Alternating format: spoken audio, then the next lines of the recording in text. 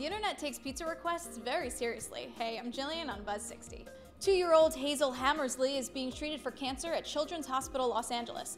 Hazel's mother says they like to do fun and silly things to pass the time while Hazel goes through chemo. One of those things was posting this lighthearted message on the hospital window: "Send pizza, room 4112.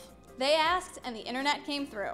Someone posted a picture on Reddit, and before long, Hazel received more than 20 pizzas from complete strangers. According to her mom's blog, Hazel, her parents, nurses, and other children on the floor had an impromptu pizza party. In fact, they received so much pizza that the hospital released a statement saying pizza is no longer needed in room 4112.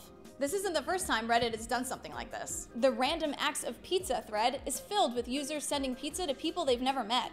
See, just another example of the internet using its powers for good. Buzz60, now you know, pass it on.